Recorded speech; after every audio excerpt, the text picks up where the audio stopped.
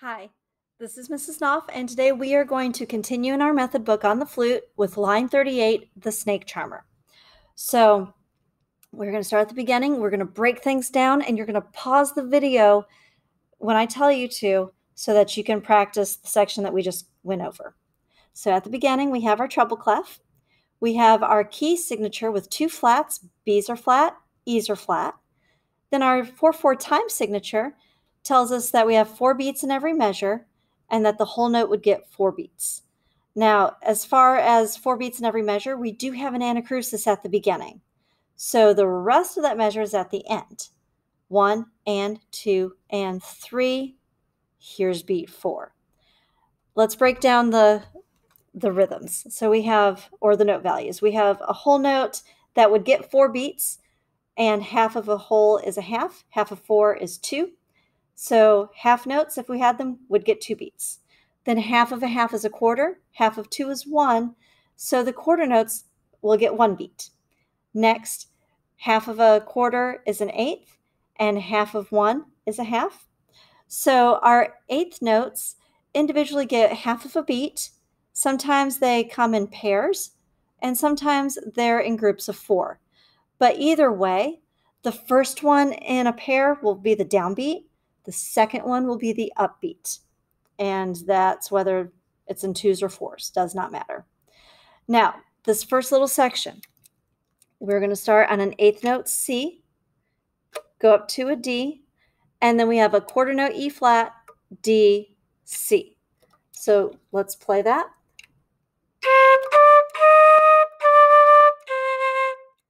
Pause and practice. All right, so now our next little section, we're going to start here on the eighth note C, and it's a lot like the beginning, but we have some skipping around on these eighth notes here. We're going to land on this quarter note C.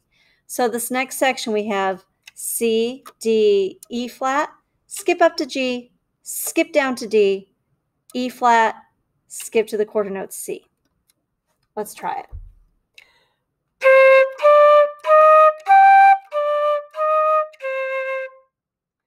Pause and practice just that part.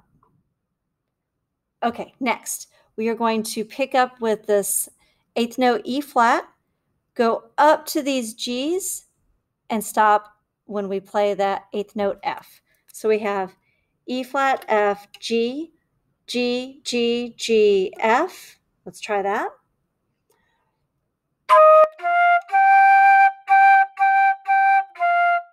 Pause and practice. Our next section is the same thing but down a step. So we have D, E flat, F, F, F, F, E flat, stop there. Let's try that. So starting on the D.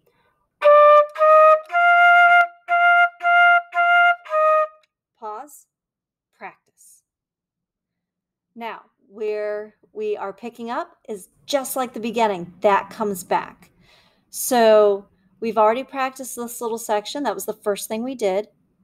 And then the second thing that we played at the beginning is what we end with. So I'm going to start at the beginning very slowly, and I want you to try to play along and keep up. And 1 and 2 and...